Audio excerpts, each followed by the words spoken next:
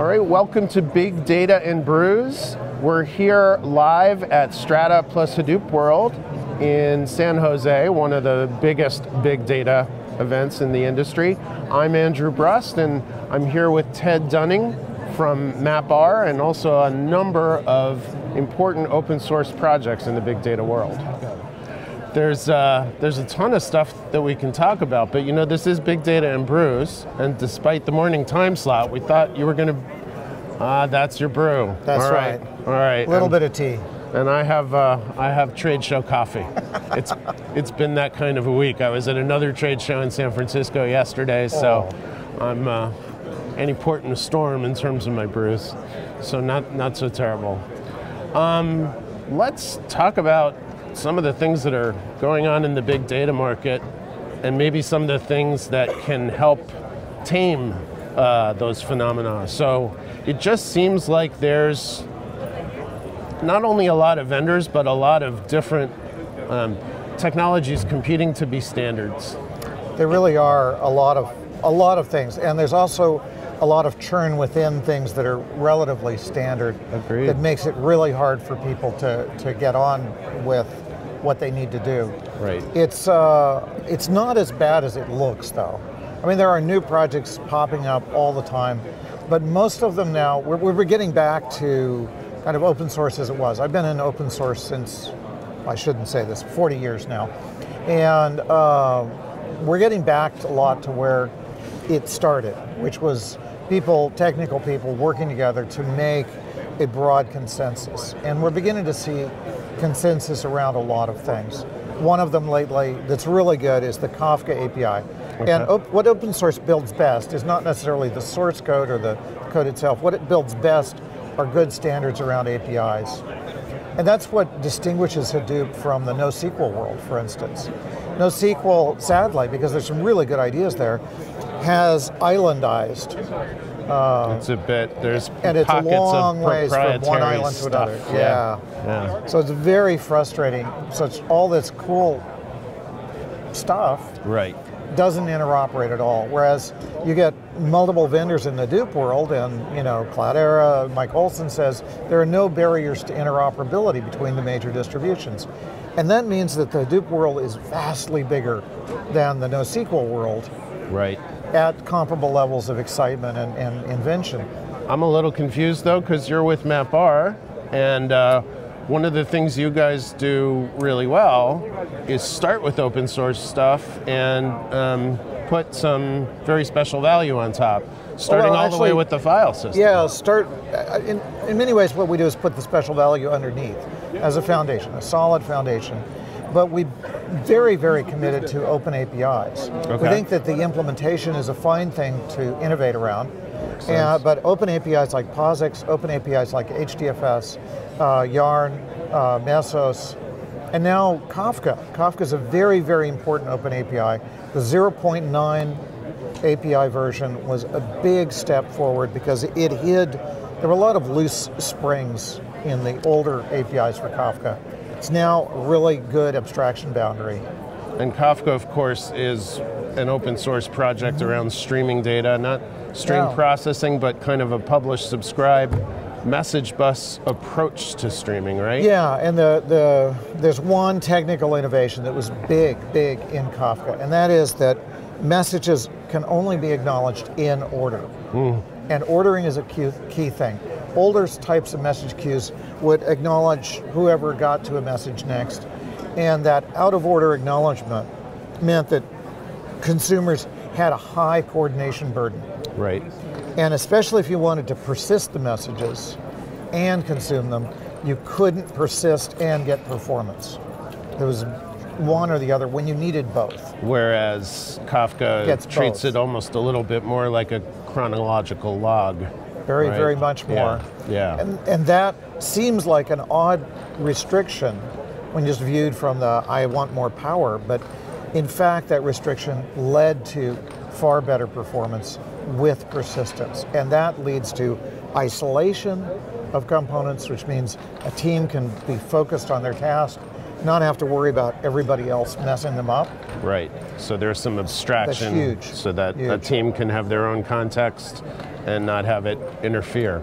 So that API, that technology seems to have caught an adoption wave that's gone pretty fast and furious. Because we've been needing that for a long time. Right. And so at MapR, how have you adopted that? Again, APIs are critical here.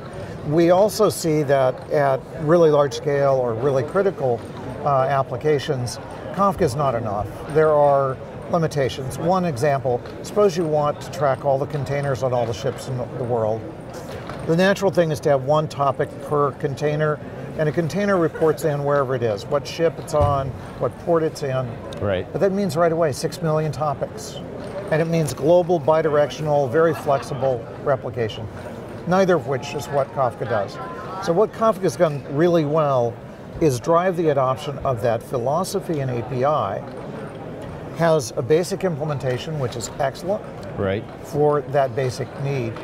And then, like MapR has done over and over again, we take an open API and extend it to major enterprise sorts of needs and situations. Now you guys talk about your converged data platform. Can you give us a little bit of architectural understanding for that? Yeah, there are critical needs. If you're going to build applications, you still need files. If somebody hands you a 5 gigabyte video, it's not appropriate as a message. It's not appropriate in a table. That should be a file. Okay. And various things, like a friend of mine runs Minecraft on MapR. It goes and modifies tables or files. And that's because that's what files have always done. So we felt that was an important API. Tables are a critical resource. In a microservice world, those are typically local to a service, not shared. We can share them, but I think it's better designed for tables to be the reification of a stream of updates. Okay. And private. And then streams. We think all three are really important constructs, and we think that they belong in the same platform so you can have consistent management, consistent administration, consistent permissions and authorization. And physically the same cluster, correct? May or may not be. Within a single cluster, you may want to isolate different kinds of data for SLA reasons, for technology reasons, licensing reasons. You often need more than one data center.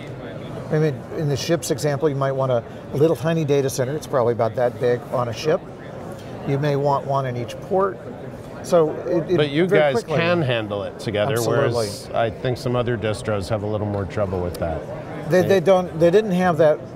2009, when our founders really started and set the vision, they said they needed this kind of convergence. They needed this globality and this enterprise robustness and solidity. That makes sense. And that's been our goal and our vision ever since. We couldn't release it initially because it took years to develop this stuff. Right. But it has been the vision, and it's now beginning to be really fully realized. Yeah. So let's pivot a little, but only a little, to talk about in-memory technology, because streaming data is often very tightly correlated with that. Yeah. In-memory as a topic, not a Q&A topic, but a plain English topic in general, has been huge in the industry in the last 12 months, but here again, it seems like a lot of different implementations and standards have emerged. Now, you're part of a new open source project that aims to kind of consolidate a lot of that. Consolidate some of it. There are a couple of different needs that go under the rubric of in-memory.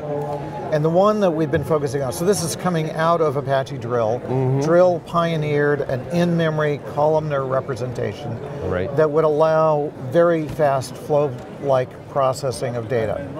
The things that make processing slow are copying the data and reformatting the data, which is an expensive form of copying. And the in-memory form for Drill was called value vectors, was very successful at representing not just columnar data, but nested complex data. In-memory, columnar, very vectorizable.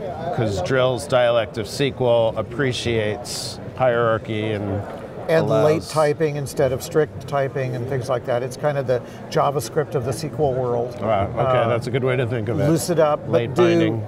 And just-in-time compilation. Right. So that was really valuable. But unfortunately, Drill is pretty visible and unfortunately much identified with MapR. We're trying to open that community as much as possible. Right. There's Hortonworks, there's Cloudera people involved in it, but it has a little bit of identification. And so Drill has spawned a bit more neutrally identified projects. We helped spawn Calcite. We pioneered the use of Optique, which was the query optimizer and parser from the Eigenbases, originally Mondrian, the database, and that got spun out into Calcite. It's now being used by probably a dozen Apache projects. Okay. So we were able to make it a more neutral, not a product project.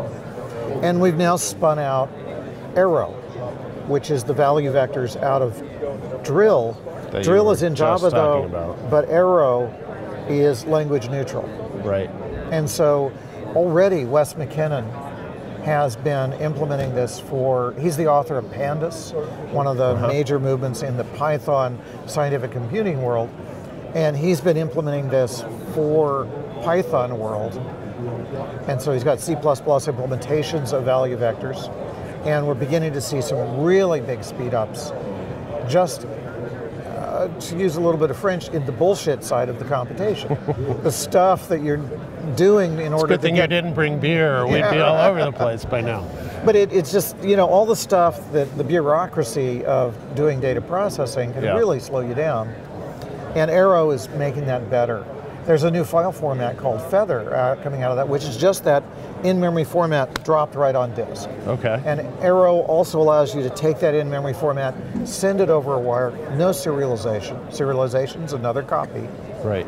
And so you can get rid of that bureaucratic side of, it starts with BU, it's the same idea, side of the computation. And also Arrow is... This allows different products and technologies to share the data without it kind of thunking through layers from one to the other, right? Right, and it's... there's more of that kind agility. of neutral ground as well. Right. So there were 12 major open source projects that had representatives in Arrow from the beginning. It's a very unusual thing. It's a direct to top level project because there's so much expertise. Is that a first ever? No. There have been half a dozen, maybe. Okay. Maybe only 3. So, but it didn't go through the incubator. It went straight to top level at the Apache Software As VP Foundation. of Incubator at Apache, I'm proud to say that because there was plenty of expertise in how Apache works on that project. A lot of very senior people. Right. And the project is going a million miles an hour. And a lot of the code was already mature, right? Because it was the Java spin-off. side. Okay. But you see, we're going to get it in You're many doing languages. other implementations, That's really exciting. Right. So that we can have neutral ground where a lot of projects can cooperate. And like I said, that gets back to the roots of open source, which are techies doing cool stuff across companies. Right. And that across companies means that we build a bigger market because we share a common tradition, a common technological tradition that lets us not put up artificial fences. And how many other companies are involved? I thought it was something like 8 altogether. The cool thing is, I don't know how many companies. Okay, you've lost count I know at there's this point. no. I know how many projects are represented, but people are, as they should in Apache, participating as individuals more than as company representatives. Right. Well, that makes sense. Love that. But it seems like you have some of the advantages of a vendor consortium without a lot of the tax that normally incurs, because it is an open source project and it's not a club, it's not a cabal of vendors. It's simply that people from different vendors are able to contribute resources. Absolutely, and it's not a marketing ploy or activity because it isn't something that customers are going to say, I want Apache Arrow. Right. Because it isn't usable by end users. It's not going to become an end user brand. Right. Which means that marketing, PR pressure, which is natural in a company because you want the company to survive, right? But it's not brought to bear on it. Okay, well that's good. Yeah. I think we covered quite a lot, actually. That must be the tea instead of the beer. We both talked We should try that some more. All right, well thank you very much for coming on Big Data and whatever Caffeine brews we got. Yeah.